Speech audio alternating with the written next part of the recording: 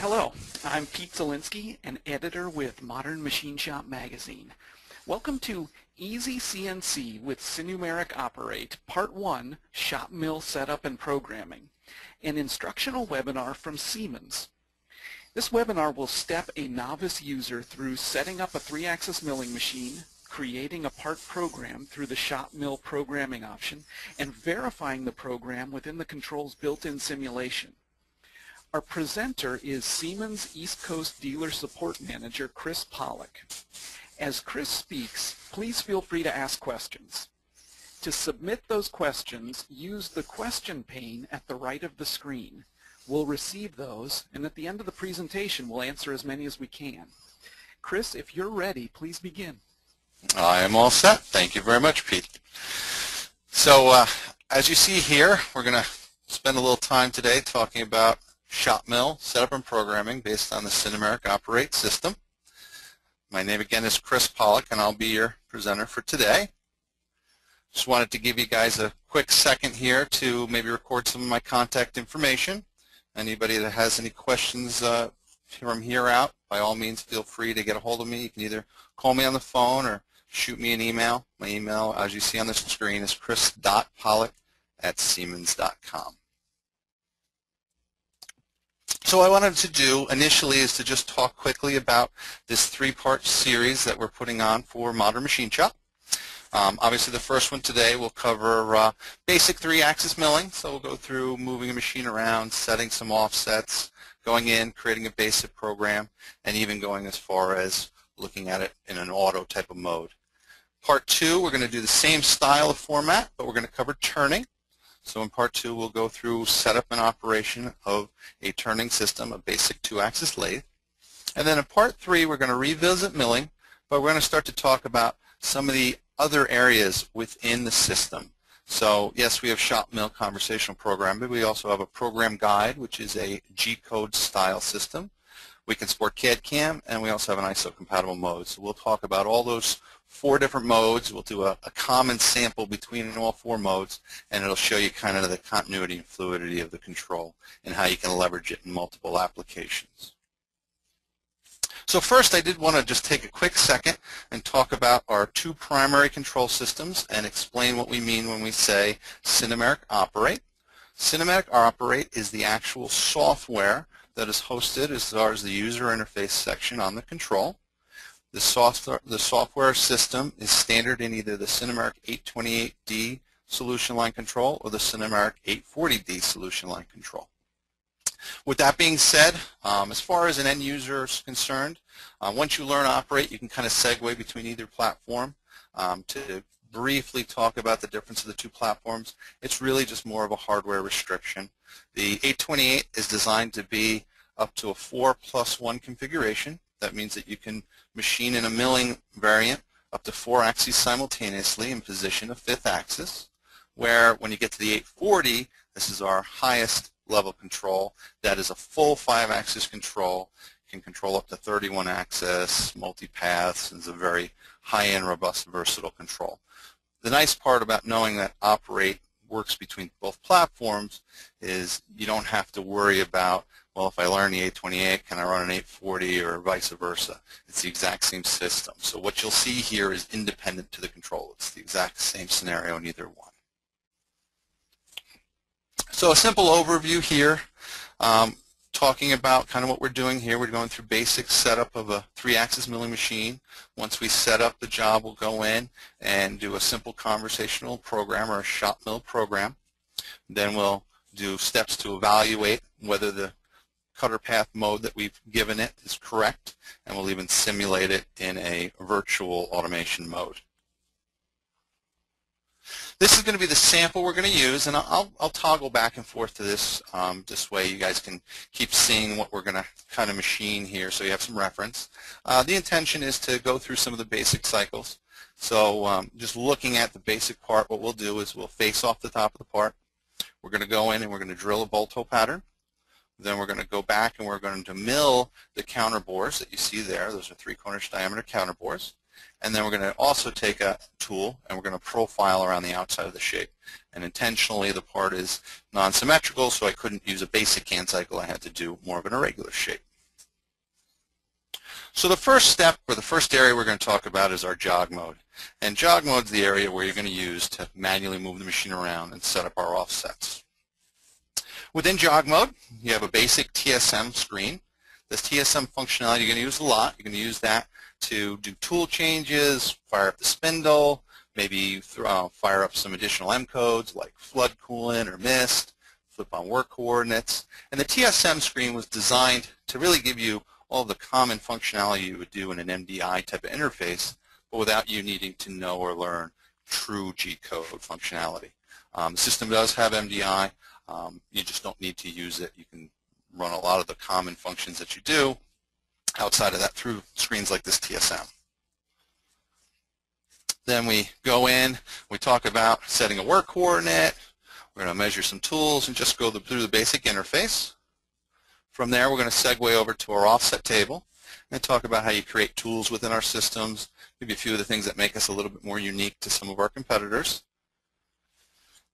And with that being said, we're going to segue over to a live demonstration of doing jog mode and our offset table. So what I'm going to do here is I'm going to launch up what we call SINUTrain. SINUTrain is a controls emulator that runs on a PC. It's more than just offline programming because it actually mimics the front panel of the machine. So here, if you look at it on the bottom section, that would be all physical keyboards on keys on your front panel. Same thing with the overrides, the cycle start. All this functionality can be utilized. I can change my spindle overrides, grab the knob, move it up or down. So this allows you to do a little bit more than just offline programming. You can actually emulate and use it as a training tool when you're teaching somebody how to use the system without having to be right on the machine tool. So the first screen you see when you power up the system is the screen you're looking at now. It's the jog screen. I know I'm in jog because in the upper left-hand corner it tells me I'm in jog.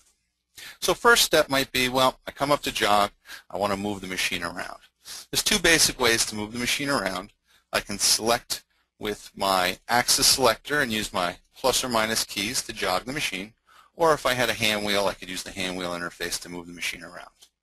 In this case, with the simulator, obviously I don't have a hand wheel plugged in, so I could just use my jog pad to physically move the machine around. With that being said, what if I need to load up a tool? Maybe we want to edge find a part, which would be probably one of your most common methods of doing a setup. Well, what I can do is I can go to my TSM screen like we talked about briefly. Within TSM, our first option is for doing tools and tool changes. Then I can fire up my spindle, maybe define a direction. So let's say we're going to go grab an edge finder. So within this, I get in the upper right corner a select tool button. And what select tool will do is it's going to bring you over to our offset table. And the offset table we're going to look at a little bit more in the future. Here is basically my tool magazine, or all the tools I have available in the system at this time. So if I scroll down, we see I have an edge finder. Edge finder I pre-created, or I could have created it right here at this point. Once I highlight it, I simply select in manual. It's going to fill out the tool name, and then I just hit a cycle start. Machine's going to go up, change the tool. Immediately, I'm going to see in the right side of the screen that now the edge finder is loaded into the spindle. You see that potentially some offsets may have changed, especially if there was a tool length offset maybe loaded for that tool, and it's ready to run. Next step might be to start my spindle.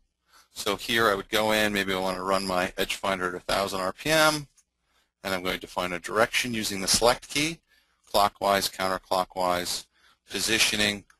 Any Siemens equipped motor on a machine is a full axis, so it can be positioned as well as run in a velocity mode. So we're going to run it in a clockwise direction, and just hit cycle start. From here, my spindle starts up, in this case at 1,000 RPM.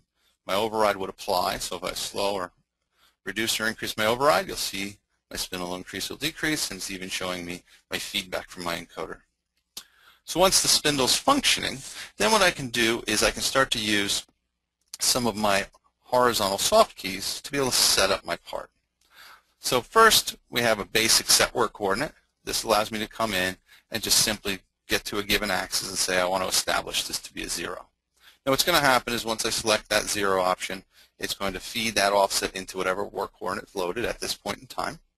So if I select z equals 0, it'll not only zero out the display immediately, doesn't require me to reload the work coordinate, and I can continue on moving around another axis or whatnot. So, say for argument's sake, I was to jog the machine around, and I wanted to set up a Y0, I could do that and just set Y.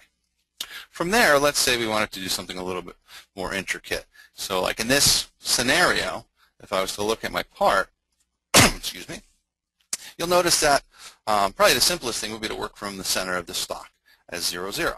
So let's say for argument's sake I had a blank. We're going to machine this to 4 by 4 as a final size. So let's say it's 4 1/4 inch stock and I want it to find the center of the part. So with that being said, we can go into our measure workpiece function, and now I can either do simple edge kicks or I can get into more complex routines like finding the middle of a block. So to give you a scenario real quick, what I would do is I would first follow the example in the animated elements. That's where I see this little tool come over and touching the P1 point. So that's what you would do on the machine. I would jog the system over until I physically touch that edge, and then I would save the location by clicking P1. Once I've set that value, you'll see that now the orange field goes to P2. So I'm simply going to jog the machine. In this case, obviously, I would come up a little bit, maybe bring it over, maybe come down, follow the process, touch the other edge, save P2. Once these two fields are blue, now the system has enough data to say, well, what do you want to consider the middle of this part? What value do you want? That's your X0. And I can put any number here. But let's say I want to establish it to be 0. All I have to do is hit set work coordinate. The machine will automatically do the math based on P1 and P2, taking into account the diameter of the edge finder as well, and set the center point for me. So with that being said, we have these measure workpiece functions that will streamline your setup process. I can find the center of features, whether it be rectangular or circular bosses. I could find skewed corners if I maybe didn't have a vise that was perfectly aligned. So this way it would actually align the work coordinate system to that point. And I'm going to use that through any of these features. Now, we're doing this scenario with an edge finder. Let's say for argument's sake I have a 3D probe in the machine. Well, what's nice here is all of our functionality has an intelligence to it as far as the tool table and the way I define tools. So in this case, if I was to change to a probe, so now I have a probe in my spindle, you'll notice that when I go back to the measure functionality in the same mode we used, now my two buttons are grayed out. The system automatically knows once I load a probe in the system that it's an automated cycle. So all you would do is follow the diagram on the screen, position the probe somewhere close to the edge, and hit cycle start. The machine would start moving over until it makes the probe. Then I move the probe on the other side, cycle start, and it will do exactly what I did manually, but automated with the probe. And I can use that for any of our features. So with that being said, any of these functions that you get into in the measure workpiece area, they'll be able to be used manually or with an edge finder with an automatic probe. You could use an end mill if you want to bump it. It really doesn't matter. So it's not like you have to learn two different sections of the control, one if I'm doing simple manual setups and another one if I'm using probing. The other area where you would set up some basic offsets would be in the measure tool option. And measure tool allows you to come in, datum a physical tool to a specific, whether it be workpiece or fixed point. Now I'm doing this in the manual feature. I could also do it in an auto if I had a tool presetter. You'll notice we have full animated graphics to kind of step you through the scenario. Okay, so with that, those would be the basic steps I would take to start to set offsets in the control, measured tools. The next logical question would be, well, where do these offsets go? And what they do is they go to our tool table or our offset table. I can go into our offset table by selecting the offset button.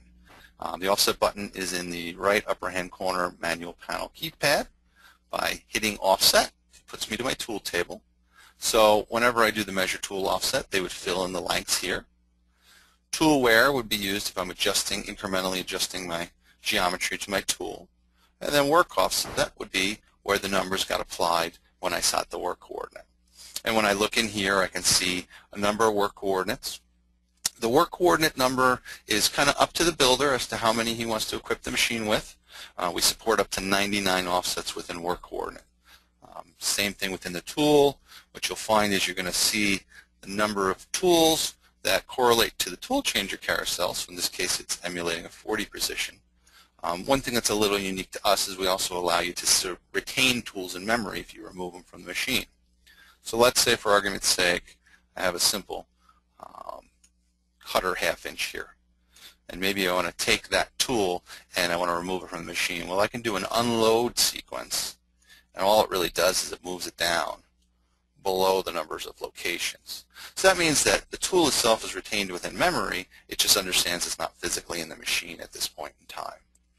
For creating tools, it's really just a matter of arrowing to a given location, or you can do them in an unloaded state. You select the new tool feature, and then you see all the different tools that we support. So we support obviously basic end mills, facing tools, twist drills, center drills. If you go into cutters, you can see some of the more complex tools that we support: bullnose, conical, bevel cutters, tapered cutters, dicing cutters. All this type of geometry we support within the control, not only in a 2D orientation, but in a 3D full cutter comp orientation as well. Okay, so if we were just going to create a simple milling tool, I click Mill, define some kind of name. So it's a cutter 0.5 EM, we'll call it. And now I have a given name. The length would generally get set by the measure tool option. I would define a diameter of the cutter, and then finally the number of flutes that my cutter contains. Now, a lot of people get a little confused by the naming nomenclature within our system. We're all used to kind of having to create a tool as a given number. What we've done is, if you want to use number nomenclature, nobody says that you couldn't just call this cutter number 1. That's certainly fine within the system. But what we find is, by able to give the system or the cutters physical names, you now can kind of track what tool you were using in a given program based on the name you called it. The other thing it allows us to do is, this is what triggers our tool life management.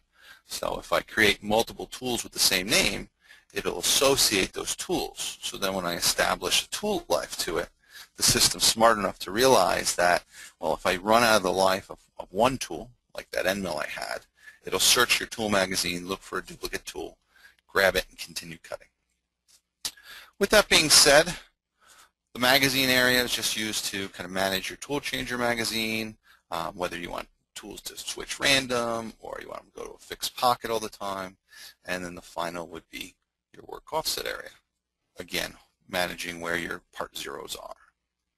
From there, why don't we segue back to our PowerPoint and start to talk about maybe creating a program, now that we've kind of seen a little bit as far as setting up a tool. So first things first, when you're going to create a program, is you got to get used to the program manager. And what the program manager is it's basically just the area where we allow you to manage your part program files.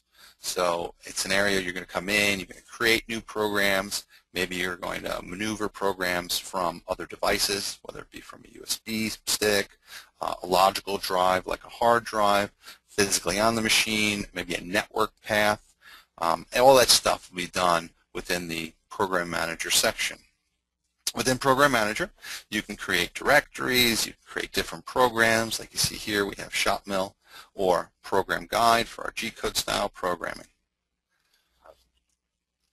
Now, as well within that, we also have the ability of saving our setup data within Program Manager. So what that allows you to do is all that functionality we just set up within the tool table, our given tools, our work offsets, I can actually save that data as basically like a little mini file and then bring it in. So you can now create tool libraries for series of jobs, family of parts, specific part, and bring that back to the control the same way you would bring the part program. All that type of functionality is done within Program Manager. From there, you would segue into the ShopMill program interface. So ShopMill is what allows me to come in through a user graphical interface and create part programs without having to know G&M codes. So here you see a couple of the basic screenshots. We're going to go into this in a lot more detail as we physically create an example. Some of the different cycles we support: facing cycle you see in front of you on the left.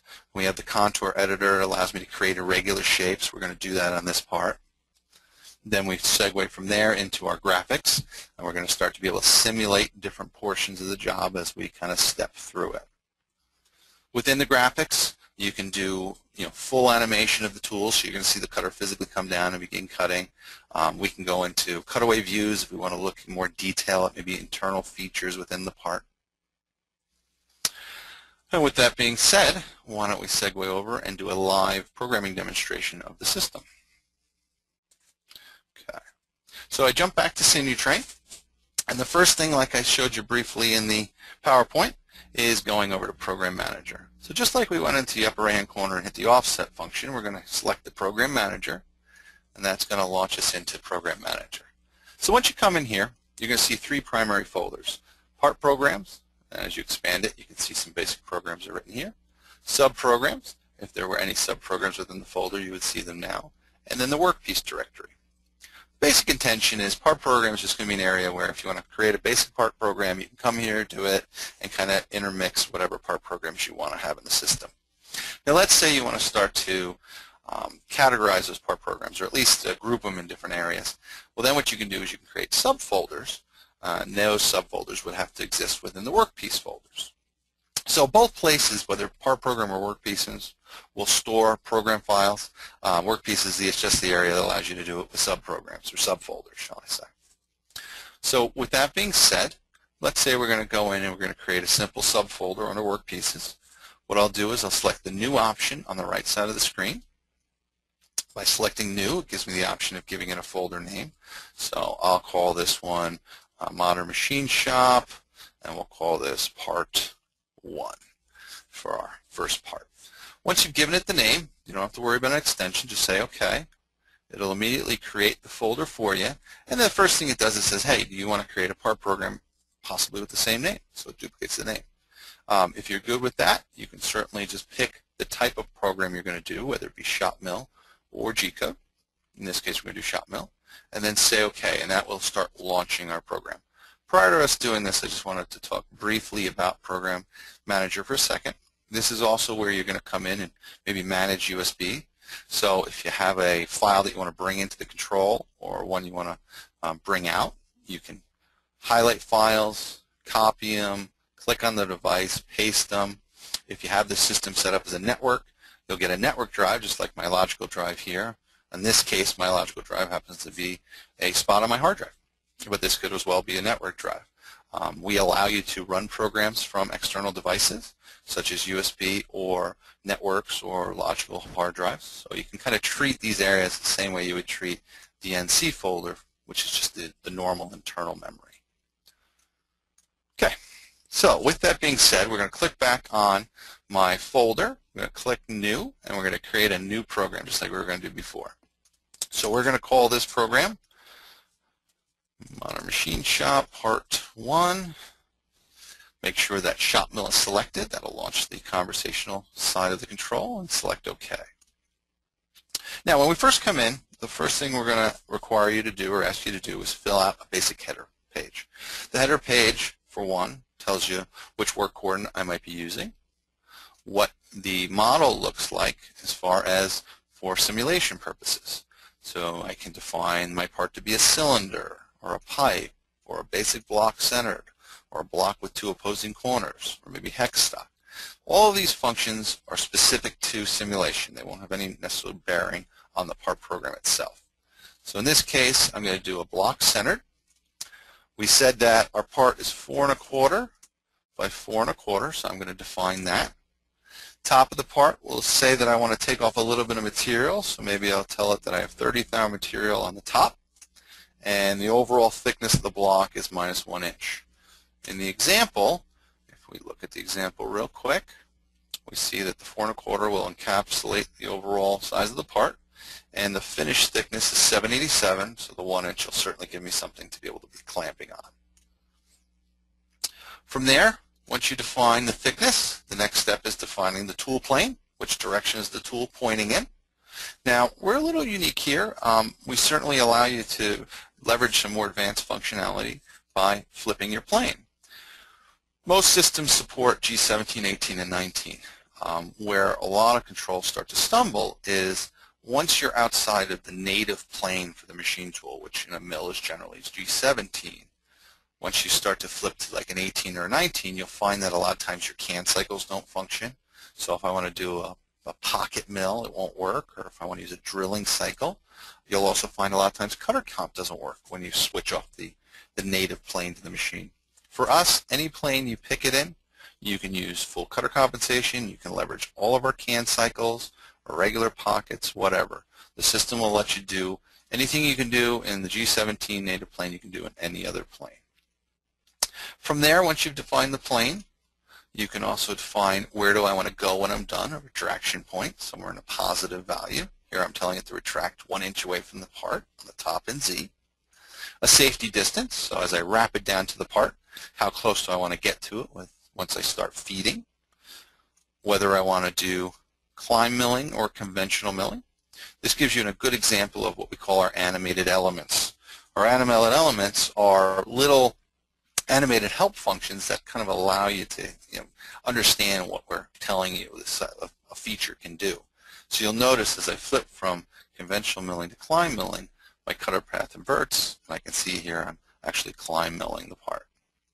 And the final question is, when I'm drilling, I'm handling multiple planes, do I want to always retract to my retraction plane, in this case 1 inch, or do I want to let it come back to my safety distance? And then the system will manage if I have multiple planes or different spots in Z that I'm working from. Once the page is filled out, you're going to hit accept, and now you're going to see the program header is saved. It's saved as an event. So at any point, whenever you see this little arrow on the right side of the orange screen, that allows you to reopen that event and maybe make a change. So say for argument's sake, I knew I only wanted 20 thou material. You type into 20 thou, accept it, that saves that physical event. So you'll start to manage the program through this little editor area that you're seeing now. So with that being said, we'll use our horizontal soft keys to kind of create the part program. So what we do is we have a few options here. We have drilling. So if I want to do some drilling, which we'll do in a second, I would come to drilling and then pick the vertical soft key that defines the operation I want to do. I click milling. Milling allows me to do face milling, which we're going to do in a second, pocketing, multi-edge spigots, or what we call bosses, slotting cycles, thread mill. All this stuff will be supported within the vertical milling cycles, engraving.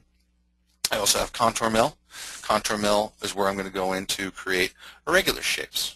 Once we've defined the events within the program, then we go over to simulate and we try it out. So what we're going to do here is we're going to face off the top of our part first.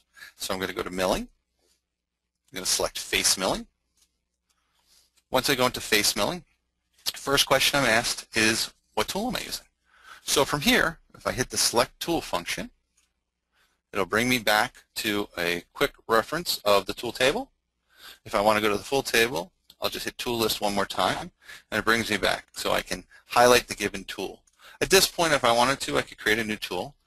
Just for time's sake, I created a few tools here for us to be able to use, to be able to work with, first being a facing tool. So from there, you highlight the tool, you say to program, and it'll just fill out the tool for you in this page. Next thing we define would be feeds and speeds. Within our system, we allow you to program in inches per minute, or feet per minute, or feet per tooth. We allow feet per tooth because we know the number of flutes of the cutter and the diameter of the cutter. So there's some geometry we can do some calculations with. In this scenario, I was told to run this cutter at 50 inches a minute at an RPM of 2200 RPM. Once I do that, I'm going to tell it how I'm machining. Am I roughing it? Am I finishing it? In this case, I'm going to rough it. I can control the cutter path. So do I want to go bidirectional, unidirectional? Do I want to cut in the y-axis or the x-axis? All from just toggling these little fields. Then I define the corner of my stock. So if my total is 4 1/4, the lower left-hand corner would be 2 1/8 and 2 1/8 over. Top of my stock happens to be 20 thou above. And then I have, in this case, an incremental move saying that the total length of the stock is 4 1/4 inches from this X and Y 0 point. Where do I want to end when I'm done? I'm going to finish on the top of the part. What is my step over? Whenever we define step over, we allow you to define it as a linear distance or as a percentage. So in this scenario, I can tell it 50% of my cutter. Myself, I like to use percentage. This way, if I change the cutter diameter, I don't have to remember to edit the program. Then we have depth of cut. So if I'm going to take it in one cut, just make sure your depth of cut is larger than the distance between the starting plane and the top of the part. And then if I want to leave finished material. Once you've filled out the page, you hit accept. The event gets stored, so now we see a new line of event. We can go to our simulation function and see what's going to happen for us. So when I first launch in, it's going to come into a 2D plane, see the cutter come across and start facing the part. I can look at it in a 3D orientation, start it, we can rerun it here, we can kind of rotate it around, we can go in and zoom into the part. All of this can be done while it's in motion as well. So if it's a lengthy program, I can start to move my window around during the animation process without having to stop or wait for it to get fully done. You can control the speed at which it physically verifies by going into program control. Here I can slow it down or speed up my simulation speed. From there, I get a pretty good idea that the facing cycle looks pretty good. So we can now jump back and continue on in our cutter path or in our program. So if you look over at the example real fast, we see that we have the part faced off. Next logical part of the program probably will be to drill a bolt hole pattern. So I'll go in and drill these bolt hole pattern. Then we're going to mill the counter bore. Once we've milled the counter bore, then we'll go around and we're going to machine the outside of this shape. So if I come back over to our simulator here, our SinuTrain, next step would be let's drill some holes. So when I go over to drilling, we get a few different drilling options. First would be center drilling. So within center drilling, it allows me to really just kind of feed the depth and wrap it out. Where it gets a little unique is we can allow you to compensate either just positioning based on the tip of the drill or calculating the diameter at which you're drilling to. When you create a drill, one of the questions you answer, just like the few questions we saw in the mill, you tell it the angle of the drill. With that, it'll know how deep to go based on that information. We can do drill reaming. Drill reaming is very similar to basic drilling, except if I pick reaming, it'll feed back out. Within that, I can position based on the tip of the tool or the shank of the tool. So on the shank, it's saying, hey, I want you to break through, so whatever the total depth is, go beyond it, whatever the calculated projection of the tip is. You can go into deep hole drilling, which is probably what we'll use for this scenario, and that allows me to peck drill or chip breaker. I have a boring cycle. Boring allows me to come in and either come down and do an orientation when I get to the bottom of the hole to pull off and pull out. Or if I'm not orienting my tool, I can do a no lift. You'll see the cutter will come down and then it'll just pull off along the wall of the part. And then finally you have threading, which would be your tapping cycle. Tapping, we support either standard tapping or we support drill thread milling. So this would be a combo tool. In tapping, you can do single tapping or chip breaker or chip removal cycles. So if I want to start partial tapping, pull out, and then continue tapping, I can do that as well. Okay. But in this scenario, we're just going to drill some holes. So I'm not going to worry about spending the time center drilling. We're going to go right into a drilling routine. We're going to go into deep hole drilling. We're going to go pick the tool. The tool is a 3/8 drill in this scenario, so I'm going to highlight it and say OK. Then we're going to give it some feed rates and some spindle speed. This one I happen to know that we want to run this at 3 thou per rev. Now when you're in a drilling routine, we allow you to program per rev, and I would just type in the value. RPM, maybe I looked at the chart and I saw that I want to run it at 1500 RPM. I can program constant surface speed as well by toggling this to surface footage. Am I going to do a chip breaker or a chip removal? So chip removal is going to pull all the way out of the hole, then come back in. Chip breaker will just back up to break the chip. When we position, do we want to position based on the tip or the shank?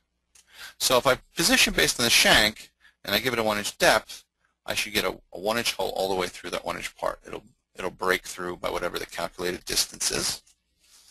My peck amount, or my first twirl depth, say we're going to drop in at 1/2 inch and let it peck from there. And then I can use my feed percentage reduction or my peck reduction to maybe decrement my peck if I get into a deep hole drilling scenario. I can reduce the peck as I get deeper into the cycle. How much do I want to back up? And then at the bottom of the hole, do I want to apply a dwell? Once you've filled out the page, you're going to hit accept, and you're going to see the event comes up. Now this is a little different than face milling, because in this scenario, I need a little more information. So you see this open-ended bracket right here? That's saying I need a little more data. So with that being said, I'm going to give it some locations as to where I want to drill. So if you go to the positions section on the vertical soft key, we have a couple different ways to position drilling routine. I can give it irregular locations. I can do that either rectangularly or polarly. So rectangular would be just absolute coordinates. I can do arrays of holes, whether they be a single line array, a grid of holes, or a frame of holes. Or we can do a bolt hole pattern. We're going to do a bolt hole pattern in this scenario. We can do a full circle or a partial. We're going to do a full circle. We define the top of the drilling routine, so it would be Z0. We define the center. In this case, I'm going to use X0, Y0 as the center of our part. The angle of the first hole. Then we give it the radius. Now, in this scenario, it happened to have been dimensioned as a diametric value for my bolt hole pattern. So I can actually put in basic mathematics into my fields, and it'll do calculations for me. As well, if you hit the equals sign, you can bring up a calculator within the system and do more complex calculations. You tell it the number of holes. We're going to do 5 holes, not 55. How do I want to position between the holes? So am I going straight, or am I following the radius of my bolt hole pattern? We'll just go straight. Once I filled out that page, I hit accept. Now you see that the two features kind of link together. It means it has enough information. So if I was to simulate it, you'll see where it'll now come across the part and drill my holes. I can go to a top view. If you were to look at maybe a side or a front view and rerun it, you'll see where when it gets to the portion of drilling, it would pop right through. Go to 100%.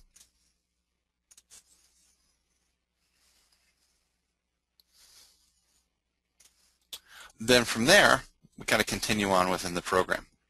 So the next step, if we look at our sample, would be to mill in some counterbore holes. And this is always a challenge within a system, because generally I want to use a circular pocket clear, but normally on a circular pocket clear I'm not going to know the coordinates for each of these pockets in the bolt hole pattern. Well, what's kind of unique within Siemens is we allow you to treat any of the milling cycles just like drilling routines. So if you go over to milling and we physically come in and go into a pocket routine, I have an option where I can select either a single position or a pattern. So once I position it to a position pattern, now it's going to treat any of the milling cycles, whether it be rectangular or circular pockets, maybe boss cycles, any of these functions can be treated just like drilling routines.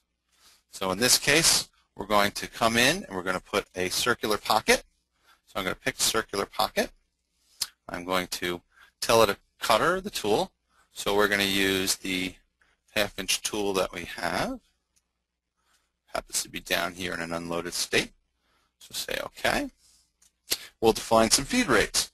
So on this tool, maybe I know that I want to run this at 2 thou per tooth at a surface footage of 550 surface feet.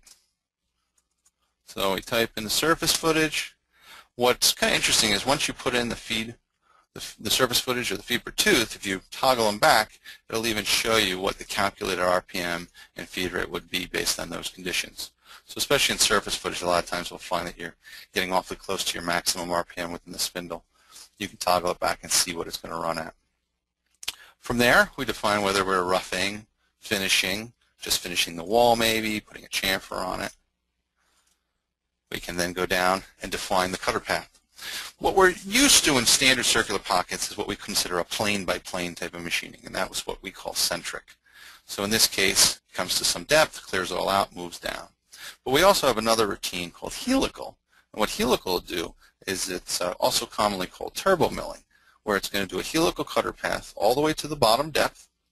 Then she'll pull out, move over whatever radial engagement I define, and then do the helical cutter path down again.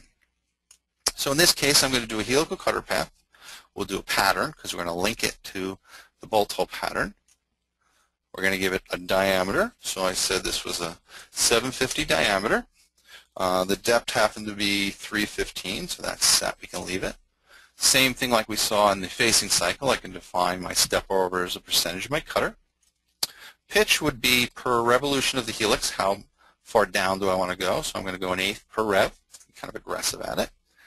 Now I can leave a finished material to come back and do a finish cut after the fact, or I can just bring it right to size. I'm going to let this come right to size. And my final question is, am I going to completely machine it, or is there a hole already in it? A scenario like this where the hole's only 3/8, I wouldn't bother telling it. But if you get an area where maybe there was a 1-inch or 2-inch hole and you're pocketing up to 4, it's kind of nice. It'll only machine where it needs to machine. It won't have to machine everything, all that dead space in the middle. So we hit accept. Now, this is another thing that's kind of unique to us. We're all kind of used to setting up a can cycle, telling it where to go, setting up a new can cycle, telling it where to go, and just kind of repeating those processes. We can certainly do that within this control. However, if you have a scenario where you're doing multiple operations in the same positions, you can chain all the cycles prior to the positions. So if I had a tap in this, I could put the tap cycle here, reaming, whatever I happen to be doing, and just duplicating those positions. From there, if we jump over to simulation, we're going to let it build up, and in this case we'll see it face off, drill our holes, pocket our holes. There you see the little spiraled helix in. Now I happen to have the show path function on. If you don't want to see it, you can toggle show path off and get a little clearer view of what the model looks like. You don't need show path on when you're verifying it. I like to use it because it gives you a good example of the cutter path you're going to achieve. Okay. So from there, we're going to come out of simulation and we're going to do our irregular shape. So if we look quickly at our print again, you see we have this non-irregular shape we want to mill. Where are we going to start? We can kind of start wherever you want. We can start in a corner, we can start in the middle of a line. A lot of guys get caught up with a scenario like this where maybe the corner I want to start from isn't a true corner. There's some kind of blend, whether it be a chamfer or radius. You'll find within our control that's not an issue. So here we can come out and create that shape. So first thing I want to do is make sure my highlight is at the bottom of my bolt hole pattern. My vents will always be inserted below wherever the orange highlight is. So I can go over to Contour Mill. We can go to New Contour. And this allows us to describe the shape. Now I'm going to give it some name for my own reference. I'm going to call this OD. This allows you, if you have multiple shapes within a given program, to kind of be able to track them a little bit better. Now you're going to define where the starting point is. So lower left-hand corner I'm going to happen to start from. Again, you could start from any corner or in the middle of any line. I'm going to start from 2 and 2, hit accept. So then in here, in our contour editor, you're going to use these vertical soft keys to describe the shape. So if I'm in the lower left-hand corner, I want to climb mill around the part. My first move is going to be a vertical move in Y. I'm going to come up to a positive 2 inches. And then from there, I'm going to do a transition, whether it be a radius or a chamfer, to some other element that comes after this. So I'm doing a transitional of a radius of 5/8. I accept it. You see we immediately get a drawing started for us. You're not going to see the radius yet in the line until I give it a new element. So now I'm moving over to the right in X, going over to X positive 2. When I get there, I happen to have a 1/2 inch chamfer, so I'm going to put it. So now I see the first 2 lines are created, and then now I see my radius.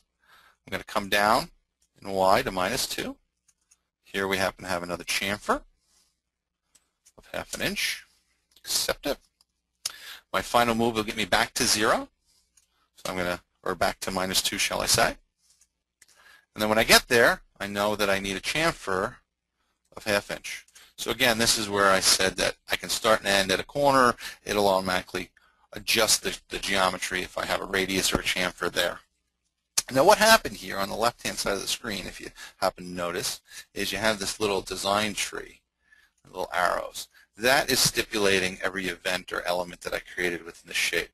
So I can use this to start to edit features. You know, maybe my lower chamfer of 1/2 inch was wrong. Well, I can arrow up to that field, and then I can arrow over with my little blue arrows here and come down and maybe tell it that, well, it was really a 1-inch chamfer.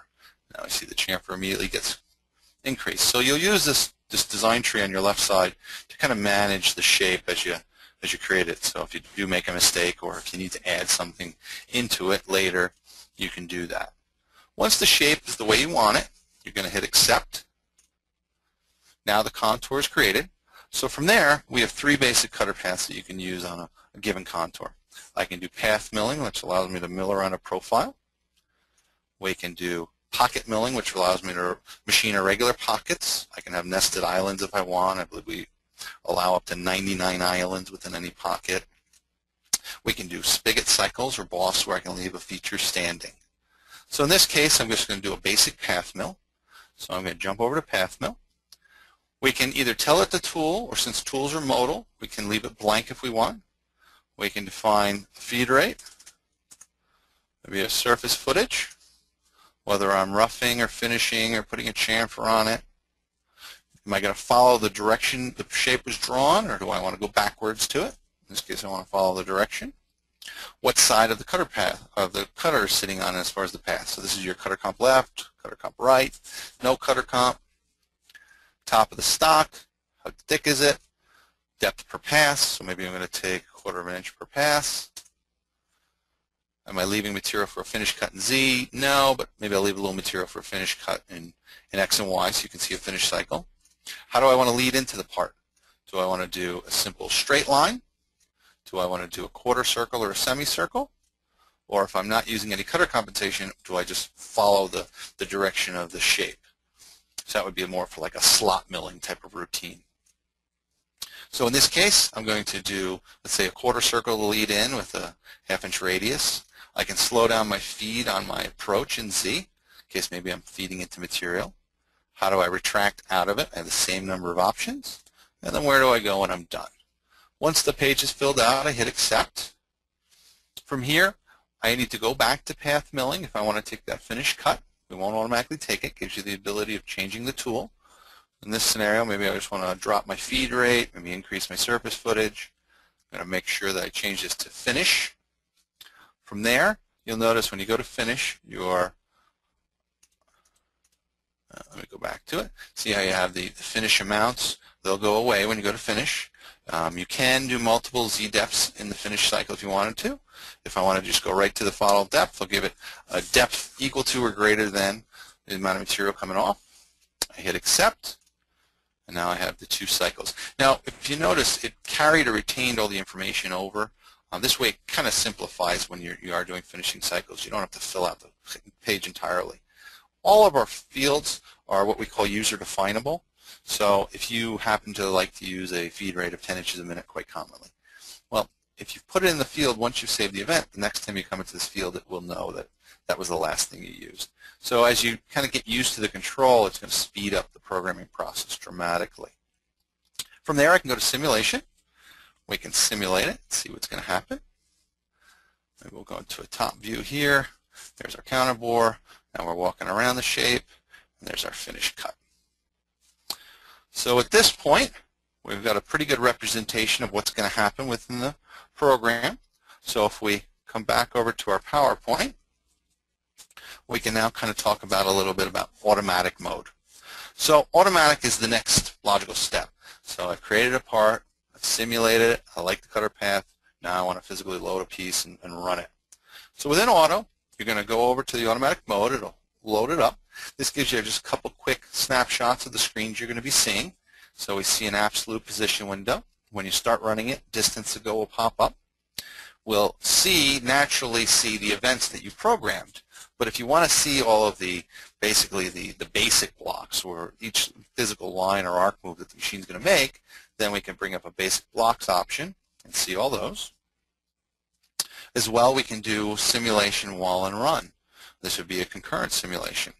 So we'll take a look at that briefly. I can also start in the middle of a program. So we're going to try starting in the middle of the program just so you can kind of see how that mechanism works as well. And from there, we'll just segue briefly back over to auto. and continue moving on with the program process. So first things first, I want to be very aware of where my orange highlight is when I go to auto. So generally what you want to do is you want to always move your orange highlight to the top of the program. Then from there, in the lower right hand corner, I have the execute button. What execute will do is it will automatically put me into an auto mode, so you'll see the upper left hand corner will switch from job to auto, and then it will make sure it loads this part in memory. So I hit execute, switches to auto. I see my part is physically loaded. I'm ready at the top of my program. All I would have to do is hit cycle start. The machine would start to run that job. You'll see that my distance to go pops up. The highlight is going to show you whatever cycle you're on. Again, if you want to see, you're a guy that likes to see every single move and what's coming up as well, you can turn on basic blocks as I maybe slow down the speed, because I have it cranked up pretty good in simulation. I would see each of these blocks as the machine steps through the geometry. So you can utilize that functionality as well. We have parts counters and time counters you can use, so if you want to decrement your parts, whatnot, you can do that within here as well. I also mentioned we can bring up a concurrent verify. So you have the same button like you had over in the program mode, simulation, but now when I launch simulation, and I hit cycle start, now it's going to be live to the operation. So you'll notice I crank my override down to 0. It's waiting for the feeder to override, nothing's moving. As I start to crank it up, you're going to start to see it's going to start to drill and mill our shape. So this would be exactly the way it would look right on the machine. We can toggle back out of it if we wanted to close it within the system. Now the final thing I mentioned I wanted to show you is how to start from the middle of the program or the middle of the part. It's actually quite simple. There's two ways to do it, but the first is the reason why I wanted to make sure my highlight was at the top of my program. Wherever you leave your highlight within the part program, once you go to execute, it's going to warn you and say, hey, it sounds like you want to start from that point. So this would be how you would typically start from the middle. Just leave your highlight to where you want to start. Now an example like this, I left it on my bolt hole pattern. So the system automatically says, well, I understand that you have two different cycles for the bolt hole pattern. Which do you want to start from? Well, maybe I'll start from the circular pocket clear. Pick your circular pocket, say OK. Then it'll be, well, which of the holes do you want to start from? Well, let's say I've already machined the first two and I stopped it for some reason. Lost an edge to the insert, cleared some chips. Well, now I can tell it start from the third hole. So if this was a grid of 100 holes, I could start from my 50th hole if I wanted to. You say OK. It's going to preset everything up. Follow cycle start. I hit cycle start initially. Then it's going to ask for a final cycle start. And it's going to start running that program for you from that point. Now, whenever you start in the middle, it's always going to search up to that point, and that's the other way to do it, would be using the block search function. So here, when I arrow down to a specific event, with block search, I can say start search, maybe do the exact same field, and which one I want to start from. Waiting for its cycle start, I select cycle start, and NC start, and continues going from that point in time. Now, like I was saying, when you start in the middle, the system will scan to that point, set up any modal commands that it's going to need, whether it be spindle RPM, feed rate, coolant on. So it's an intelligent start. It's not like you always have to worry about starting from a tool change position because you might have some modal command that's not loaded. The system will automatically know when I'm starting from the middle of the given program. And with that being said, I'll jump back to the PowerPoint. That kind of resolves my section of the live demonstration, and I'm going to open it up for any potential questions that may have come in. Well, this is Pete Zielinski again. We do have some questions. Just start with a simple one. Can you machine irregular pockets with this system? Yes, you can. Actually, if we go back into simulation, when we were in the program mode, we'll just open up that program we're playing around with. Under contour mill, we had this pocket function. So that's where you would go to machine irregular pockets. So it's a matter of just linking, just like I did before, that irregular shape, and it'll machine out that entire interior of the shape instead of just walking around the profile. There you can kind of see the animated element pop up. Well, here's a question related to that. when machining irregular pockets, what happens if the tool is too big for a specific area? That's a good question. So basically what will happen here is the system has full tool detection and gouge detection. So that means that if I send a cutter into an area where it can't fit, it's not going to over machine it. Actually what it's going to do is it's going to leave the material for me to then go back with another tool and remove. Now with that being said, this is an option, but if you happen to have or have added this residual material function to the control, the system is smart enough to be able to take the smaller tool I gave it, figure out where the previous tool couldn't cut, and strictly cut at those portions.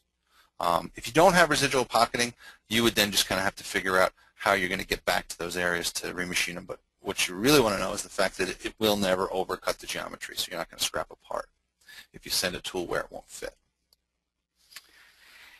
Here is a question in a few sentences, so let me read this to you. Okay. When you were showing the demo in the ShopMill program, you stated that the can cycles worked well in all planes. Correct. Does this work in the jog screen for using the probe in various planes to set up offsets? For example, if you have an angled head on a 3-axis mill and you want a probe on the side of a part. Yes, yes, you can apply it either that or there's depending on the machine configuration, you may have also a swivel cycle. I don't have it. Let me just see if I have it in this simulator. I don't. Normally there would be a swivel cycle here on like maybe a 4 or 5-axis machine, and that would allow you to kind of tilt your work plane around as well. But yes, you can probe on multiple planes. We've got various people asking about the availability of this presentation later, so let me just say that an email will go out to everyone attending here with a link to an archived version of this webinar that you could review again. One of the viewers asks, we have an 840 control. Are these features available? Yes, the 840, 828, what we showed you today is the user interface side. So this is what's called SINUMERIK Operate. So Operate works on either an 840 or an 828.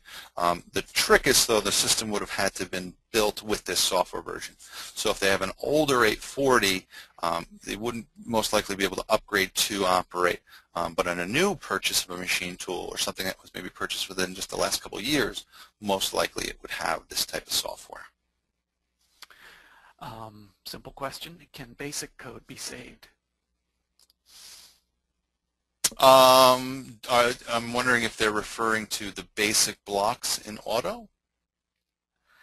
I think I would need more information on that. The answer is yes. The question just said yes. Oh, yeah. So as far as the basic block section is concerned, that's only for viewing.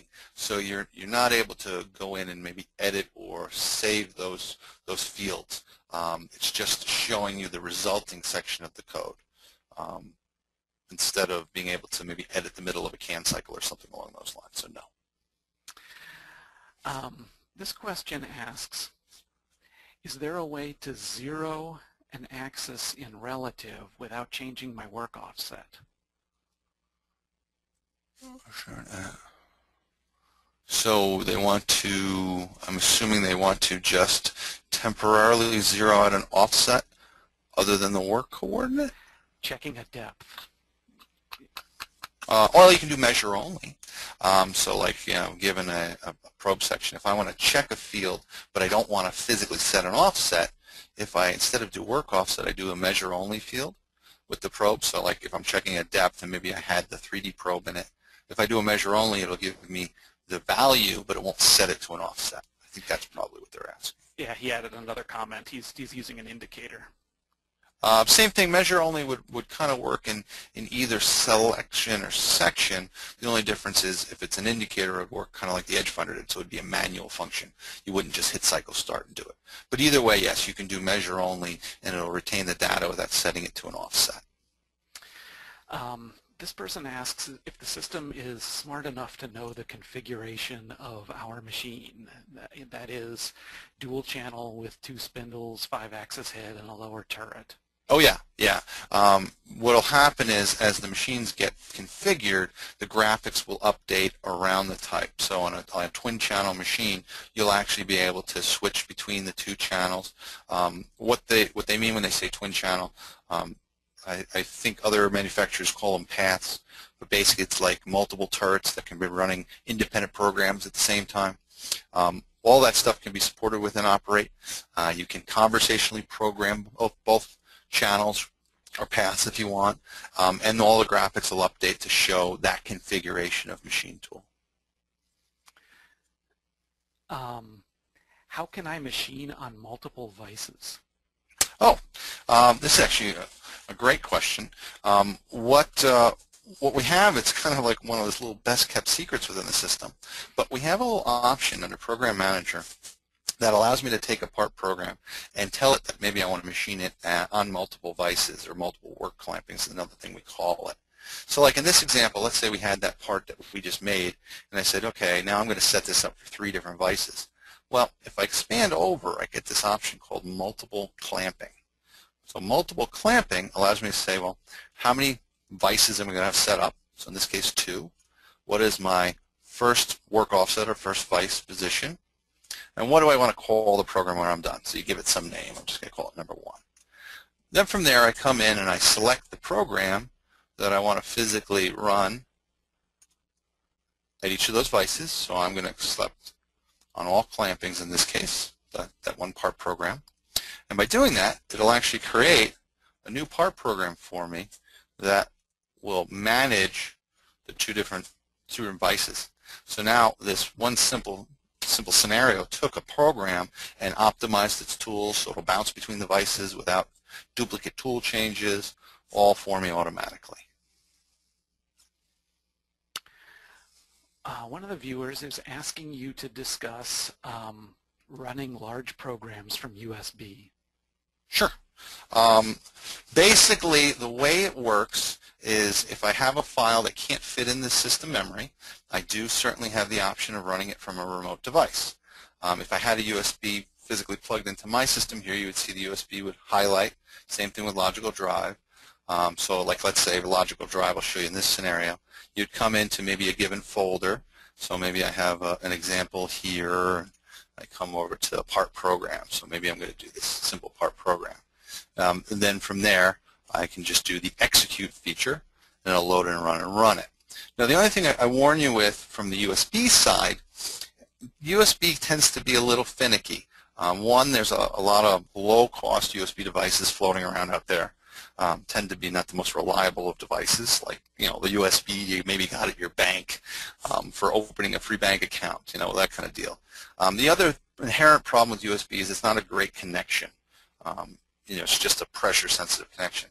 So we don't necessarily recommend making it a standard process to run from the USB all the time.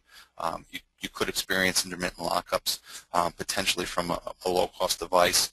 Guys that do want to run from the USB, I do stress, get a good quality device like a SanDisk type name brand component, and just be concerned about plugging that thing in or out. Last thing you want anybody to do is bump it while it's in the middle of a program. Probably the better path if you are going to run larger files on a consistent basis would be do it from a network drive. The file can stay on the network the whole time. It doesn't have to be loaded in memory. It's a matter of, just like you see here, pick it, execute, and cycle start and go. Network is a much more robust connection than you'll find with USB. What about running an NC program by DNC? There's a question about that as well. Okay. Basically, DNC is obsoleted. What happens is our system has an automatic rotary buffer. So what will happen is once the file exceeds the memory buffer size, the system will automatically take pieces of the file and dump it into memory without you doing anything additional. So the days of having to set up DNC, set a program up to send, set the system up to receive, have the whole thing interlinked, you don't have to do any of that functionality. The system's intelligent enough to realize once the file doesn't fit into part program memory, it'll automatically take it as it needs it. Can you import a DXF file into the contour or pocketing routines? You can. Basically, the way it works, if you want to do any type of DFX functionality, DXF functionality, what you need to do is you get a piece of offline software that allows you to take the DXF file and just translates it into our own format. So once you do that and you bring it over to the machine, then you can open it up in the contour editor. You could edit it at the system if you wanted to, and then attach it to whatever the cutter path function that you would want, the profile or the pocket, and then run it from there. Can I simulate any program stored in memory? Yes. Yes. Simulation is not dependent to conversational. Simulation will work on any standard G-code files as well. Let's see. Is the Siemens control capable of tool life management? And if so, It is. Is it an option? It is not an option. I touched upon it really briefly earlier, but just to talk about it real quick, let's say for argument's sake we had created this cutter number 1 and we wanted to do some tool life management on it. So what I can do is I can create a new tool, and we'll just new spot, and what you do is you create a tool with the exact same name. So once I create another one, see how my ST field, which is what we call sister tools, now indexes to number 2. Immediately these two tools are associated. So now wherever I tell it to use the one, it'll allow the other one to work within. So from there, once the tools are associated, you just set up a life under the where. It's a matter of just coming into where, toggling whether I'm going to decrement my life based on time, quantity of parts, or input where field. Once the tool gets used up, it'll get flagged just like that. The system will automatically search for a duplicate name within the system and then switch to that tool and continue cutting. I've got a couple more questions here. Can you tap with your conversational mode? Yes. When we were inside the program, let me jump back to it real fast, and we were over in drilling, we talked about it briefly. It gets a little confusing because we call it threading, but threading applies to tapping. So within the tapping function, you can do basic tapping, can be rigid or soft tapping. When you're doing rigid, you can do a single tap, chip breaker, or chip removal. So you can do peck tapping as well as standard tapping. And one more, do you support engraving at the control, or does it have to be programmed with a CAM system? Okay, the engraving cycle is right at the system. If I jump over to milling, I can go into engraving. From here I can type any text I want. We are limited to only one style font, but we do support uppercase and lowercase letters. We also support special characters as well, so you can do some more unique characters as well as anything supported on your keyboard. Within the engraving, we also have a variable engraving. So if you're doing serial numbers and you want the system to automatically decrement up the serial number, you can do that. We can do date and time stamping. So when I do the time, every time the program cycle runs and gets to the engraving cycle, it'll update and engrave that physical time of that time. So you can do quite a bit of engraving on the system.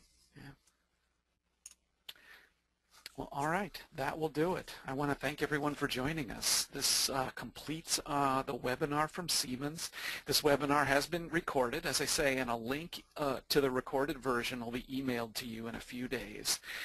Thank you to Siemens for providing this information today, and thank all of you for giving this presentation your attention. Have a great day.